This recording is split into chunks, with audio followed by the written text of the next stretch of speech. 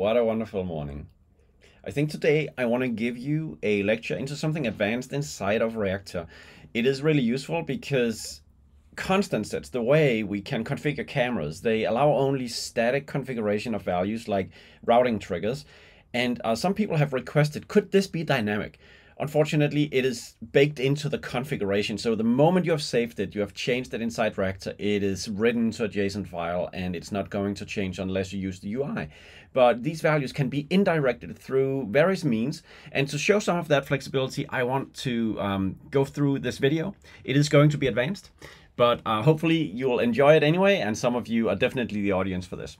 So the first thing I want to do is to set up some PTC cameras, because a routing trigger is generally what happens when you have some cameras that you want to route an auxiliary on an ATEM switcher or whatever, a video hub. So let's just add a UE70. Yes, okay, I know this is an oldie and a goodie, but let's just add a few of these. I think if I hold down shift, I can add a bunch. It doesn't matter that they are not set up with IP addresses. As long as they have different IDs, it's fine. Because what we are going to do today is just basically, if I go to the simulator of my PTC view here, then you see I already have these cameras set on my camera 1, 2, 3. Now, going back to the home screen, if I press the camera selector, you see I have access to camera naming. So for instance, if I want this to be camera number 1, camera number 2, and camera number 3, I'll just do that. And in my simulation, you can see that changes the labels in the view here. Even that could actually be indirected, but I will leave that as an exercise for you to do later. Now, what I wanted to do is to change the routing index. The routing index and tally index are related to if you have a switcher system behind. And my go-to switcher system would be an ATEM that I am pretty sure I have on my network. So let's just see, Kasper's ATEM Mini is here on the network. So I'll attach that. And you see it's now connected. My ATEM Mini is found with the software control here. So that's good. Now for routing trigger, I need to add that ATEM that I just connected to with Reactor. I need to add it and say, I want to use this ATEM switcher for the routing that happens when I press the buttons. You'll see what it means in a moment. But basically I need to set this up as well. So I'll go in here, ATEM route to AUX could be done, but I'll choose preview because that will make it more easy to just spot. And then I'll need to select the ME bus that I'm doing this for. Now, I am ready to demonstrate this right now. So the simulation here, just notice what happens when I press my PTC view over here on the side. So I'm doing that. You can see I am triggering buttons on the PTC view.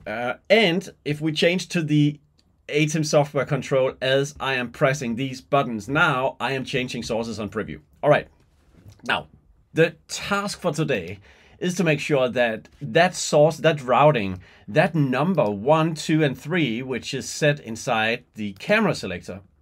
If we just go over here, I could make this like 3, 4, 1, 2. All right. The last one doesn't matter because we only have like 3 cameras on it here. So let me just quickly delete this row. Okay, so we kick out 1 camera. Now let's go back to the ATEM software control. I think the first one was 4. I pressed the first button. Oh, something doesn't work. Routing trigger 3. 3, 4, 1. I'm old enough to forget really quickly. Okay, so that was 3, that is 4, that is 1, 3, 4, 1, 3, 4, 1, as I'm pressing those buttons in the simulation tool. Now, or on my PTC view. So I want to make these routing indexes dynamic, so it can be set somehow dynamically by TCP or yeah, whatever. Now, it will be TCP because this is how I can do it. All right, so to do that, I'll install another device core. And at first, this might seem, let me see, it's not auto-discoverable. It's called TCP Server. And if I install TCP Server, which is like a wonderful toolbox for things you can do, by you are creating a TCP server on the blue pill, and you can connect to this one, and you can change values, and those values can be picked up and used inside Reactor. That's what we're going to do. So it's a really nice Swiss Army knife for Reactor in many, many cases. And I have a different video showing that. Notice this port number, 7923, and I press save, and then I have this device core added in here. Now what this means is I can open a terminal, So let's just create a terminal window here. I use netcat. This can be telnet. And then I connect to the IP address of my blue pill device, which is this IP address up there. And then the port number that I just chose. Yes, all right. If I type list, I see all the variables that I currently have in the system. So just ignore these. The important thing is that you can now type in int number integer number 1 equals 123. Now, and it responds back, okay, I set the value of integer number 1 to 123. If I type in integer number 2 and to some other value, it is also there. If I type in list, then I can see all the values that I have inside of that. Now, what I can do from within Reactor is to reference these. A quick way to show you could be to, let's just see if we click this one and we want to go to, I'll just make a user section. So on top of this one, I'll just click it and then I will allow me to, let me see, switch to active behavior to overlay it. You know what? I think I just want, no, this should be fine. This should be fine. Okay, so I'll create an empty behavior and inside of that one, I'll just go to default feedback. I will go to text line number 1 and inside of this field, I click it, I add a dynamic value. This can be done from a device core. I have a device core associated called TCP Server. From this one, I can type in integer and now I pick an integer value and then, oh, sorry for these small fields. Okay, maybe I can make this a little bit easier to see. Okay, so I'll pick value from integer number 1 and I submit. Okay, so this is the reference, SKAARHOJ TCP Server variable device, device index, that's like 1, integer number 1, submit. And it was not showing what I expected, probably because I put in that variable to define my, yes, okay, I'll remove this. I should pick this one. Sorry about that little misunderstanding. And ooh, this looks weird. Now I kind of have 2 of these. Okay, I gotta get rid of this one. Maybe I need to kind of put the cursor in here and oh, okay. TCP server /1, which is device number 1. That is the one we have. Integer number 1, submit, and it will show 1, 2, 3. Now, if I change this number to, maybe I can do it straight in here. If I change this to 2, then I'm referencing the second integer. Okay, so I want to use something like this to make the indirection. So essentially, where that number 1 or 2 goes inside of this one, I want to use the constant set value for routing trigger, using that to point to integer number 1, integer number 2, integer number 3. And then the value of that integer is what is being used to do the routing on the ATEM switcher. All right, so that's that. And I now want to just delete this behavior because that was just to show you that these values from the device core that I just installed exist. Now, it's going to be advanced now, really advanced, and that is because I opened the tree, and inside the tree, I need to find the place where the camera selector is. The camera selector is a complex behavior that does a ton of things. It sets the name of the label in the display. It also selects the device index. It selects the right configuration, etc. Let's move into finding it. So inside of normal operation here, camera selector, yes. Okay, that's good. I think this is the generator that we need to look at. So I identified that. Then I go in here and the generator basically defines or creates pages with the camera selector buttons behaviors automatically from the constant set. And the template behavior we're using is this one. I'll open this one up and you can see there's a ton of stuff going on in here. But if I show JSON, because I prefer doing this in the JSON, then you can see that this whole behavior is defined from what is called a parent ID. In other words, a master behavior.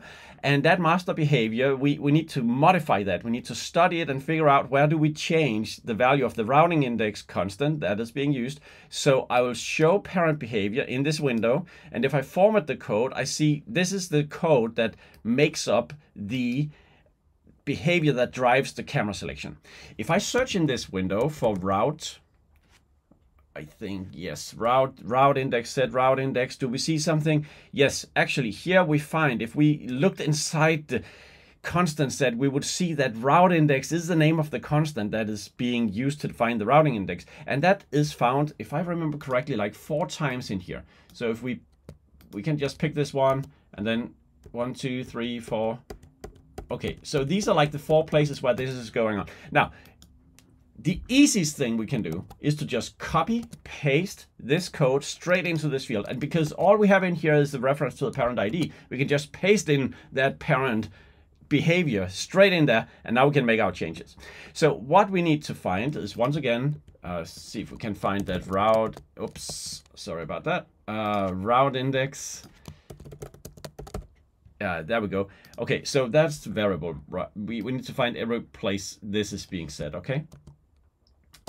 And I am now selecting them. So what I'm doing is I'm holding down Command D. Probably on Windows it's Control D or something. That selects all of the places where this one is found. And instead of referencing this, I want to reference our device core, which is DC:/SKAARHOJ TCP Server /1/int/